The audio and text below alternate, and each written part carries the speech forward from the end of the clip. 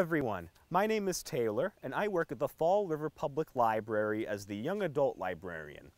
Now, normally I don't get to do story times, but I figured with today's beautiful weather, and it's been very, very nice weather for the past couple of days, I figured we would take story time outside. And I decided to choose the woods because it fits in with today's theme. Today's story is a story called The Boy Who Cried Bigfoot. I figured it would fit in nicely with where we are right now. Now, even though Bigfoot is one of my favorite creatures, we all know Bigfoot's not real, right? And that is where this story comes into play.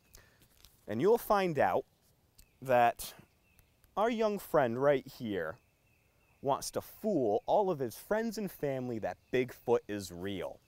But again, we all know that Bigfoot's not real, right?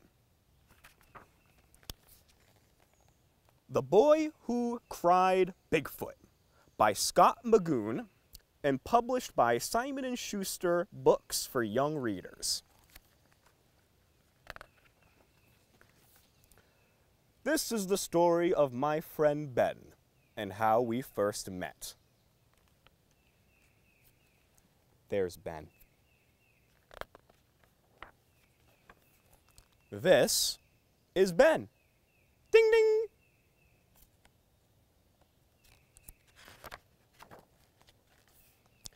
Ben liked to tell stories. Look everyone! It's Bigfoot!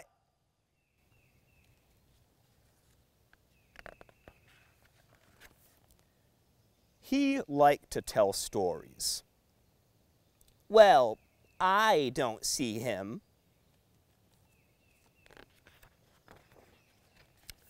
A lot.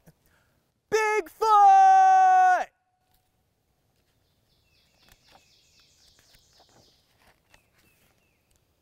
All that practice made him a pretty good storyteller. And he looked like this, and he sounded like this.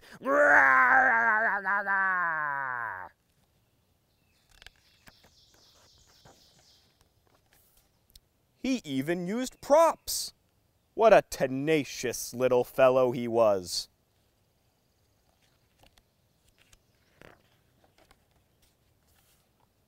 People came from all over town to see Bigfoot.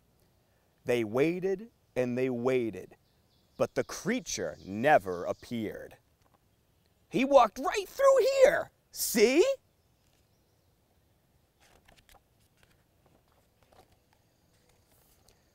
After many hours with no sightings, everyone suspected that Ben had made it all up. Bigfoot isn't real. He is real! His feet were this big! He was right here! I saw him!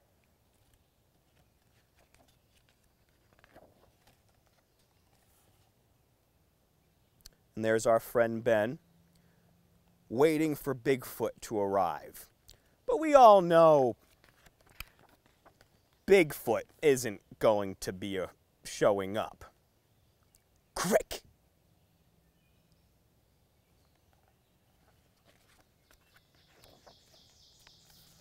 I don't ever remember crossing paths with you, Littlefoot, I said.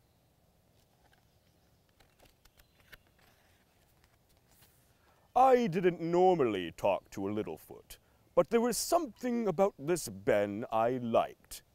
He was a determined fellow. I also liked his bike.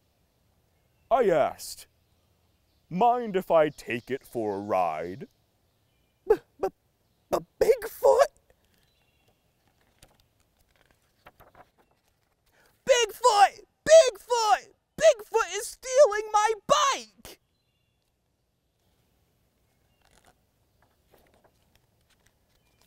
And my dog!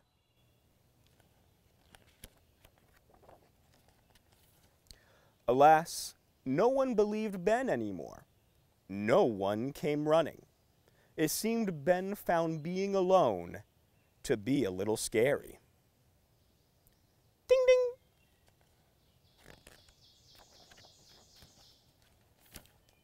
Fortunately for Ben, he wasn't alone for long. Ben, where are you? Come home! It's time for dinner! And it was time for me to go home too. I'm sorry I created such a ruckus, Ben said. But I really did see him, Mom.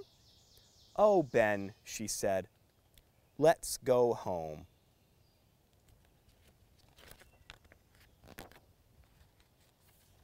So Ben and his family went home and had a hot meal.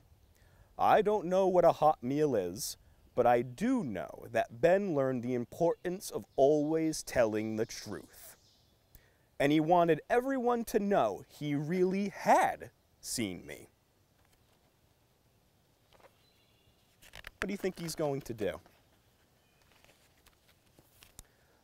So the next morning, he set out to prove it. What a tenacious fellow he is. The end. Now, I know that Ben learned a very important lesson about the importance of telling the truth. But again, we all know that Bigfoot isn't real. Ah! Mr. Foot, sir, how are you? Now, I've always been one of your biggest fans, and I've always said to people that Bigfoot exists. What brings you here, Mr. Foot? Yes. Oh, yes, sir. Take a seat. I think that'll fit you. What? Do you want me to read you the story?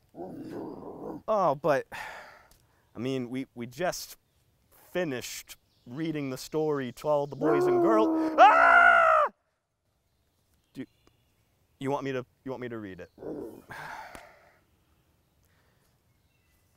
Oh, for goodness sake. Okay, I'll read the story. This story's called The Boy Who Cried Bigfoot. Oh!